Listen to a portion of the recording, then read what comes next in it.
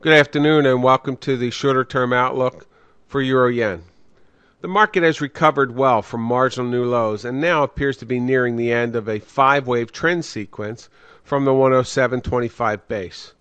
Exit short-term longs and venture short on this rally, expecting resistance in the 111.20 to 111.50 area to contain for an interim pullback to the 109.10 pivot point.